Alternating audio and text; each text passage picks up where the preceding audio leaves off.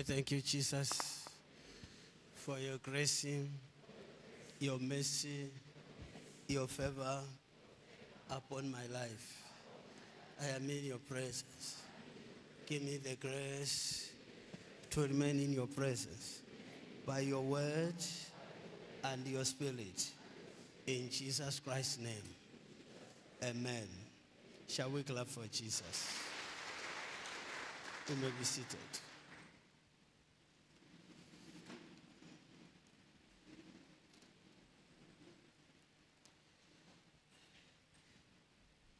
The book of Mark 14,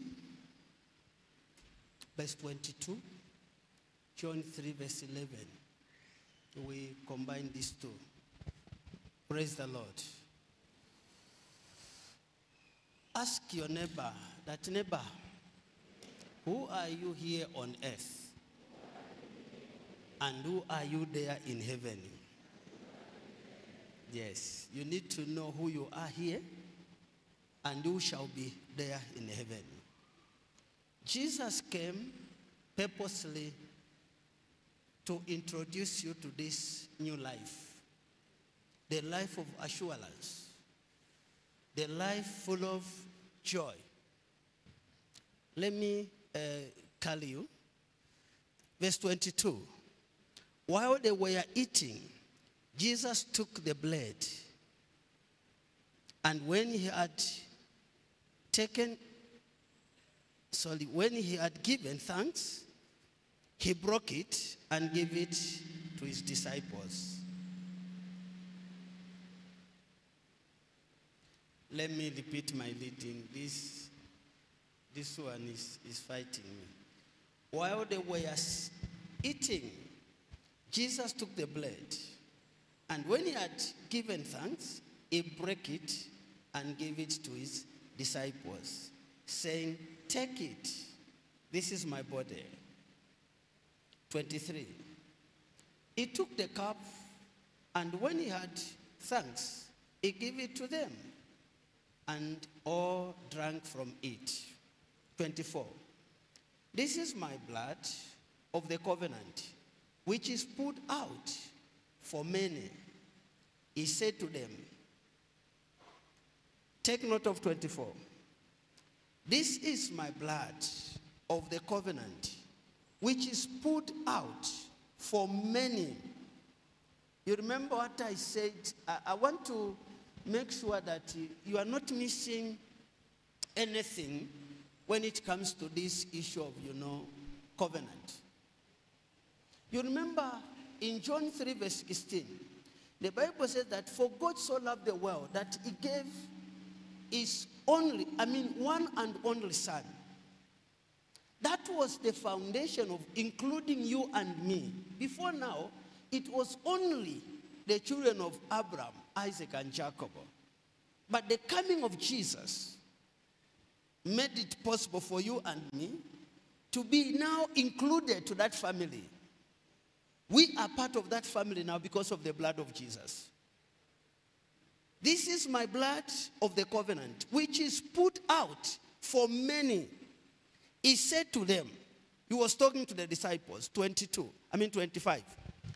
Truly, I tell you, I will not drink again from the fruit of the vine until that day when I drink it new in the kingdom of God. Praise the Lord. I will not take much of your time, but let me say one or two things. While they were, because people knew that a message like this one or scripture like this one should not be preached to anyone, not until when you are having a Holy Communion. No. We drink the blood of Jesus every day like food. How? When you read the Bible and you believe in the word you are reading from the Bible, you are drinking the blood of Jesus. It doesn't mean that not until you carry the cup and you drink it. In fact, sometimes most of the people are, taking part in that program. They are not even qualified to be the partakers of that Holy Communion. But because it is a program that has come inside the church, Everyone will look around to say, if I won't take, this one will say, so let me just take it. That is wrong.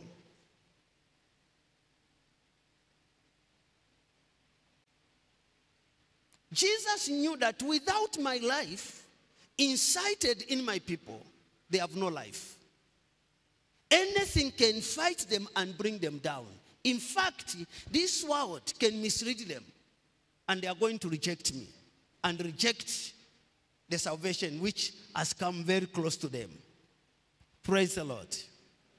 Praise the Lord. He gave it to the disciples after thanking God. And he said, take it. This is 22. Take it. This is my body. Jesus is talking, but he's giving them his word to be his life. If you accept my word, you are eating my flesh. He said, take it. That is blood.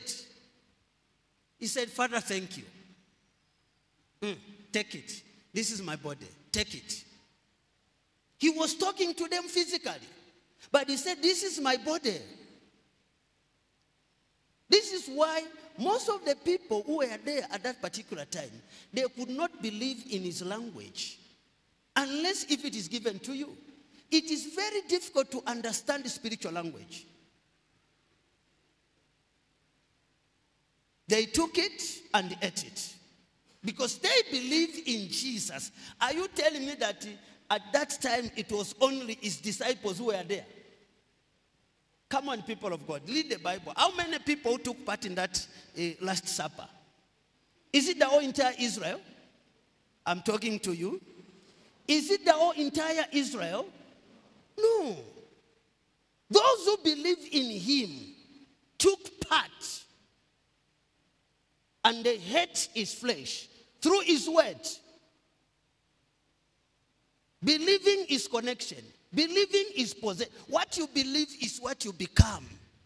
If you believe in argument, you'll be a professor of argument. Everything that comes along the way, you argue about it. That is what you believe. Hallelujah. He said, take it. This is my body. Verse 23. He took a cup, and when he had given thanks, he gave it to them, and they all drank. In conclusion, in verse 24, this is my blood of the covenant, which is poured out for many. Not only you, but for the whole entire world, in short. For many, anyone that believes in him, you are part of that. People of God, don't be deceived. Anyone who does not believe in his word, even if you preach every day, you don't know what you are preaching. And when you believe in his word, the word will give birth to the power of God in you. Remember, the purpose of his coming, the law was not helping human beings because human beings are too clever. They are a very difficult nature to control. If you tell them that don't touch this one, you can touch here and there, but don't touch here. The law is there with you. You are not obeying the law. This is why Jesus now came with a new way of life, so that no one should be deceived by this world or by your feelings. Because when you believe in his word, the Holy Spirit will be present now to manage your life. He said, this is my blood of the covenant, which is poured out for many. Jesus came now as a sacrifice for our covenant. Are we in agreement? Are we in agreement? Jesus came as what? A sacrifice to eliminate what? Sin. Where you are making a covenant, sacrifice has to be done. And God Almighty made it possible that yes, my people, I'll provide. Just come, believe. I'll make a sacrifice for you. And he did it.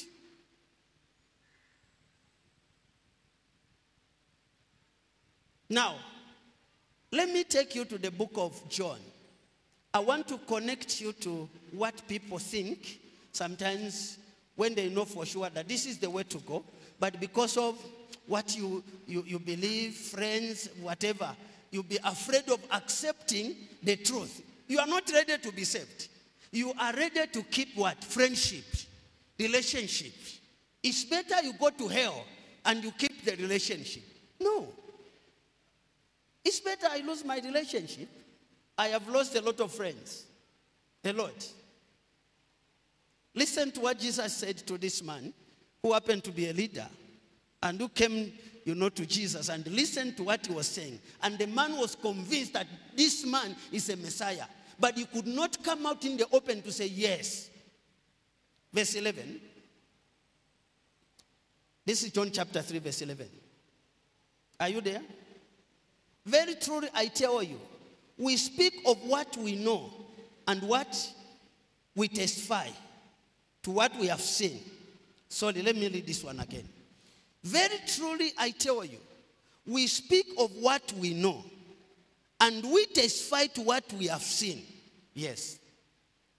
But still you people do not accept our testimony. Jesus knew what he was talking about. I posed this question earlier. I said, who are you here on earth? And who are you there in heaven? Because here, they know you as a pastor. What about in heaven? Because there must be a confirmation. They know you as a lawyer, as a teacher, a nurse, a doctor. That is here on earth. What about there in the kingdom of God? Who are you and who will you be?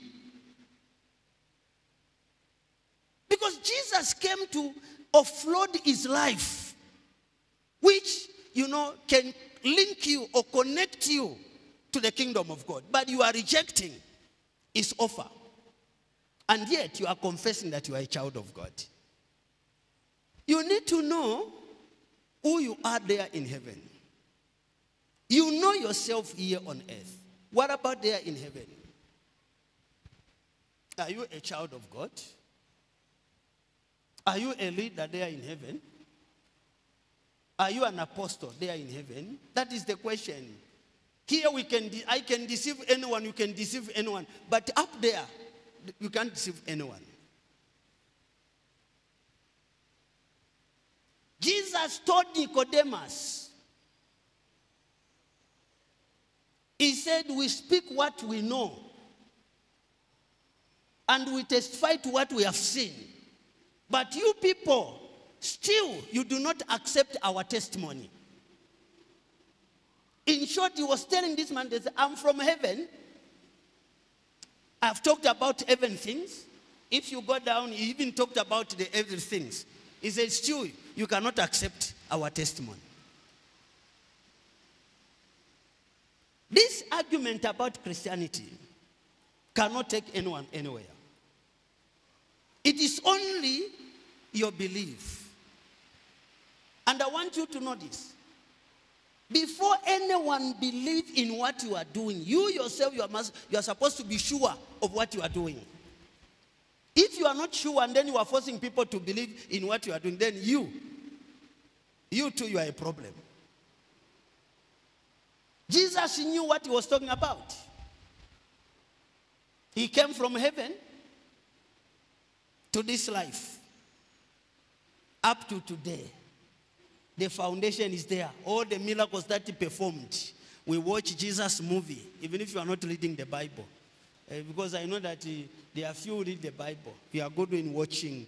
You like movies. That's why they now simplify the story of Jesus. I think he tend to appeal a movie because it's a movie. You watch this movie of Jesus, the story, all the miracles that he performed up to today. There are people who are saying this one is not true. This one is not true. Jesus can do anything. Are you there? He said, this is my blood. Drink it. This is my flesh. Take it. What does it mean? Jesus offloaded his life to his disciples. He knew that ngana fumapo tabakashale baikala ne shimibiri shabwe shana kidalimu. Bakashala baba chimfya kuchalo. Kamba peri omubiri wandi. No mulopo wandi na uli omulopo walubembu nafunyamo muri bena. Tekwa fatikano mwali omukate. Elo nomba mwachi ati nali mule muna bantu ofyo benda. Where is the cameraman? Let me start from there. Watch this. Mule muna bantu ofyo benda nga bafuma mukupoko omukate. For example, a paper di omukate bapoka.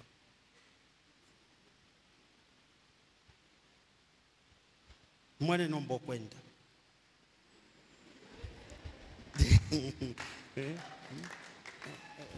Usheva mukalaye ndana kunse.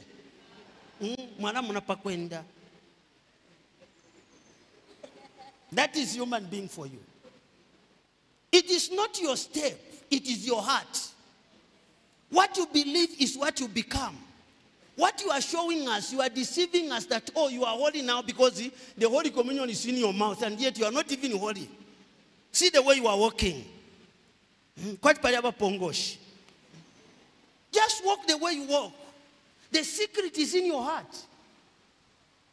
Who are you deceiving? Inside your heart you know that they don't know me in heaven. Even here on earth, no one knows that I'm a child of God. I deceive my people and deceive myself. Walking cannot make you holy.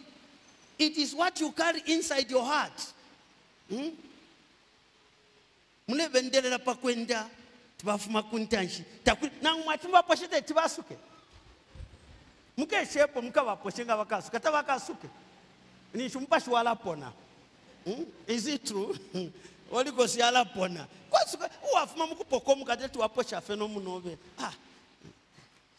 Thank you lesampale. Bambi parapena bafuma mukupoko mukate bale posho munabo bantu bale bako serious baba kalipire kwaba. What is wrong? Stop pretending. This pretense cannot make you holy. It is what you carry inside.